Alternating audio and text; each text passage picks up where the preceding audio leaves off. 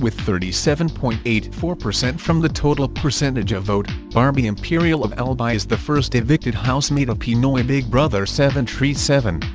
Meanwhile, Bailey May was saved after getting 62.16% from the total percentage of vote. Both inside the confession room, Barbie was asked by Big Brother to stay, while Bailey was told to return to his fellow housemates inside the living room. For almost 2 weeks inside the house, feelings between the two of them blossomed. Before the eviction night, Bailey and Barbie had the chance to talk and express their feelings to each other. Bailey confirmed that he likes Barbie, and same with Barbie to Bailey, that she confesses that she have crush on him. With brewing romance cut short, how it will affect Bailey in his journey inside the Big Brother house. And who will be the next set of nominated housemates for second nomination night, that will happen this weekend together with Tony Gonzaga Soriano.